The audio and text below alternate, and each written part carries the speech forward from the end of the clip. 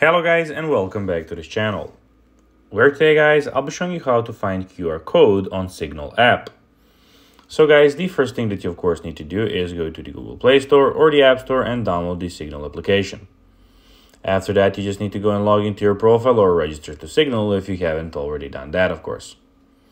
But now guys, let's see how you can actually go and find QR code on the Signal application.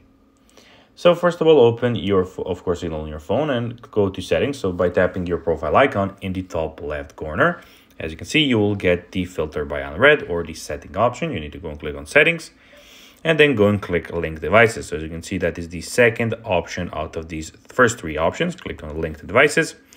And here, when you're in the link devices, tap link new device. This will display a QR code on your screen. So click like this. And before linking, confirm it's you, tap in, and of course you need to put in your Signal PIN.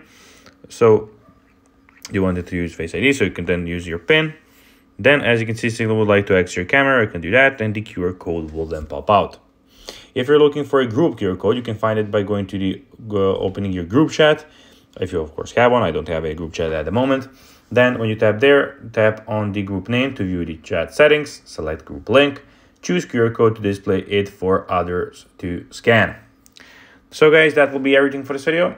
I hope that you found this video informative and entertaining, guys. If you did, don't forget to like this video, share it, subscribe to the channel, and put the notifications on. As guys, this really helps us grow our channel. So if you have a few seconds, it will be pretty cool if you could do this for us. So guys, that will be everything for this video. I hope you enjoyed it. And guys, as always, I'll be seeing you in the next video on this YouTube channel.